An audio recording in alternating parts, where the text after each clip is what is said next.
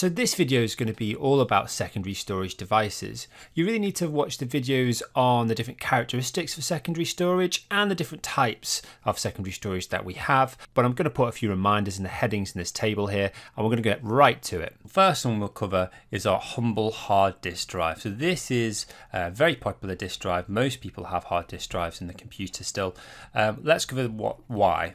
First thing to say is that this is a magnetic storage device, which means if you've seen the other video, it comes with a few characteristics we definitely know.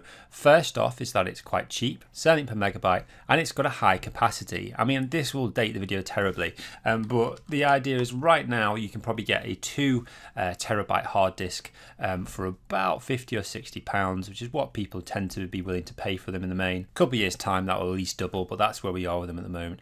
But are they fast to access data? No, they are slow. And that is a big issue with them. So particularly if you are dealing with lots of video or if you are playing games and loading levels, this is a problem. So you will load a level much faster, or load your operating system when you first start the computer much faster if you've got a different type of disk drive compared to a hard disk drive, which we'll come on to later. Is it portable? Well, no, it's not, because it's screwed into your computer. You have to open your computer and undo all those screws to get it. Is it durable? No. If I picked that up and dropped it, it would shatter into a few different pieces inside. There's like a very delicate little head there which goes back and forth across the disk, and that will definitely get broken. But does it matter? Probably not, because I shouldn't be really moving the hard disk drive around anyway. It's not really designed to be portable. Is it reliable? Yes, tends to be, unless I put a great big whacking magnet next to it, that if I leave that for a very long period of time and come back to it, it should still work. Okay, so they're hard disk drives.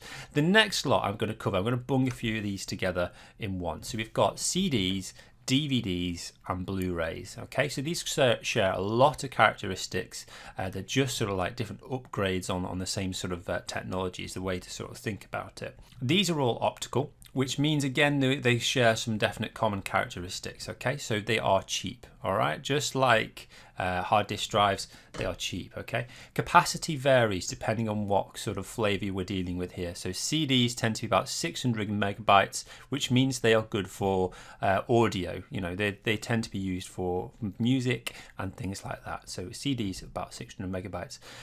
DVDs tend to be about 4 gigabytes. So there you're talking about video, you know, like a film. And Blu-rays, I mean, it varies a little bit depending on exactly what kind of type of Blu-ray, but they often are around 50 gigabytes. So that's when you're dealing with your high definition videos. So which one of these you pick depends, like I say in the scenario. Storing audio, you want a CD. Storing DVD, video. Storing high definition video, Blu-ray. You know, that kind of depends. The capacity is important for choosing what kind of optical storage device you want. Are they fast? No, they're not. They are slow, just like hard disk drives are slow. If I want to access data somewhere on there, I've got to wait for a big disk to spin round and for a laser to find it. It takes an age for a computer to do that, because computers work extremely quickly, as you might remember. Right, portability though, this is where they have a massive advantage. Are they portable? Yes, they are. You know, they can be distributed so easily in those little boxes that we get, or our DVDs and Blu-rays in. They can even be slipped into magazines and stuff like that. And because they are portable and they are cheap, this is why we still see them everywhere. Are they durable? Can I drop it? Well, no, not really. If I tend to put all these together, you know, if I put them all together in a drawer, they will get scratched, you know, that's the problem. If I look after them, yeah, of course, but if I drop them, then often they get scratched or they can't be used. So that's something to just think about. The durability of them isn't brilliant. Reliability though, yes, I can leave them in one place for a long time and it shouldn't be an issue. Okay, so we've got hard disk drives and we've gone through our optical storage media. Let's talk about two very popular types of solid state storage. So first one we're going to cover is solid state drive. So this is sort of like they're becoming more and more popular, and they tend to be replacing hard disk drives. They're not quite there yet. I'm hoping I don't need to say it, but solid state drives are the solid state type of secondary storage, if that's not obvious. Okay, are they cheap? No, they're not. They are expensive compared to the other two, certainly when you're talking like cost per megabyte. So that is a big drawback for a lot of situations. So capacity of these varies. They tend to be somewhere between your Blu-ray and your hard disk drive, so they sit pretty much nicely in the middle. So again, it kind of depends what you're using it for. If we're comparing it against the hard disk drive, it's £50 there for 2 terabytes. £50 would get you about 500 gigabytes at the moment. So you can see you've got about a quarter of the capacity for the same price. You can see how the expensiveness sort of goes into it. So that is enough to store a lot of games, and really to run most computers off these days, you can get away with just a solid state drive. You only really need to think about hard disk drives if you're storing a lot of data. Speed though, very fast, okay, compared to the other two, they're very fast, and that is because they have no moving parts. The other two need to spin around, and that really slows everything down, but a solid state drive, beg your pardon, has no moving parts, and that's a big advantage. Is it portable? No, just like the hard disk drive, it's screwed into your computer, and that makes it important. Is it durable? Well, yes, actually, if you dropped it, it probably would still work, but again, does it matter? No, not really, because it should be screwed into your computer.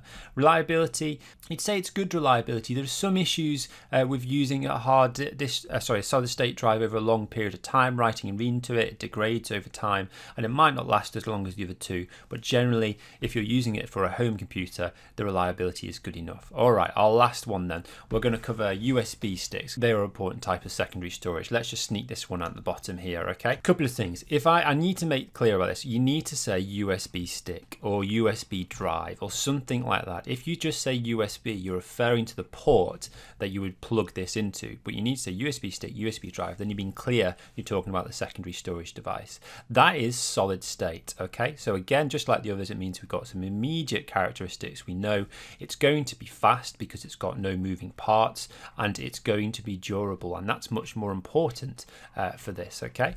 And it's also going to be expensive as well, just like a solid state drive is. Capacity, these kind of vary.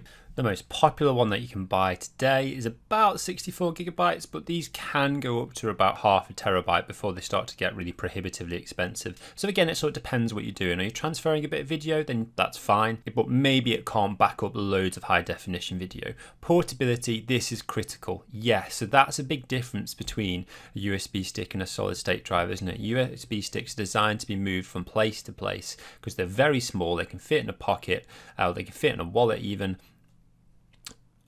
or a purse, and they can be moved from place to place without any issues. Reliability is about the same, so they are good, but they should stay solid for quite a while. Maybe if left them for years, then you might run into an issue. So there are some of the most popular devices and some of the characteristics we need to look for. Like I said, these are important. You need to remember these because these are how you need to describe different solid state, different types of secondary storage. And knowing these popular types of secondary storage will help you sort of decide which one's best for a given scenario. If you found that video useful, please hit the like button and hit subscribe to the channel. Keep learning and revising more computer science by clicking on the videos linked here.